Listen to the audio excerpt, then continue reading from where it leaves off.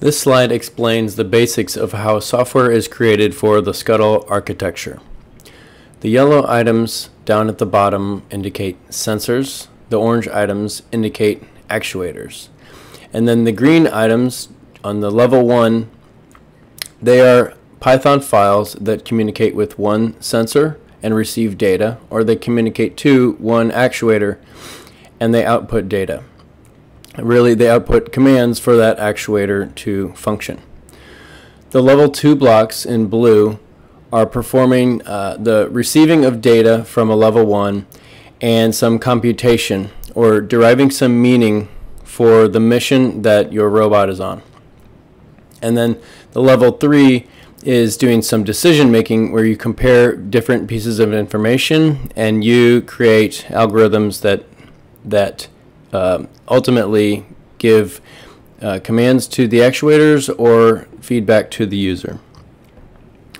The purple text along each signal is to indicate what information is being passed from one block to another. It's important to note that L2 obstacle.py may be sending more than just this single piece of data, nearest obstacle, but basically you could have a function that describes nearest obstacle, and this would be an X and a Y coordinate. It's best to be specific about labeling your signals so that you're clear on what your mission is actually doing. And I could have an alternative function that tells me what's the direction of the opening in the room that's been derived from the LiDAR. So if we want to do troubleshooting, then you can start from the bottom and move up. Let's say we want to know, can we detect an obstacle and drive around it, and we want to begin troubleshooting.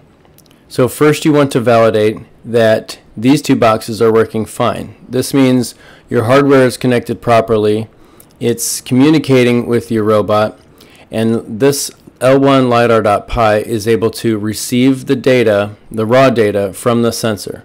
And these level 1s should have a loop that you can uncomment and execute the program by itself, and in a standalone manner you can just run these two items and validate that your subsystem is working.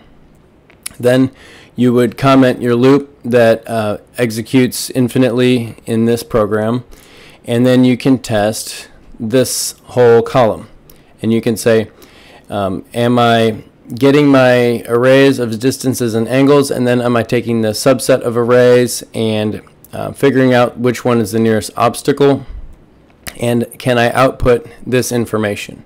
And so when you make a level 2, it should also have a loop that outputs its important relevant information. If the level 2 has 5 different functions, then maybe while you're troubleshooting, you're going to just execute one of those functions in the loop, in the testing loop for this software.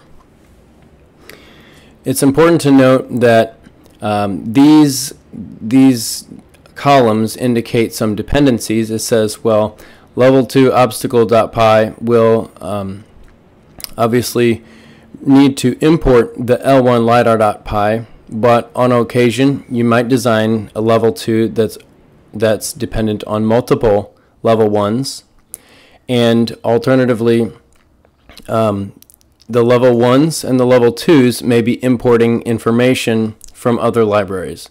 So the L1 lidar.py is going to import the USB library for Python, and it's also importing a library called PySigTim, which is kind of like a driver for the LiDAR device. So the external libraries are not indicated in this diagram.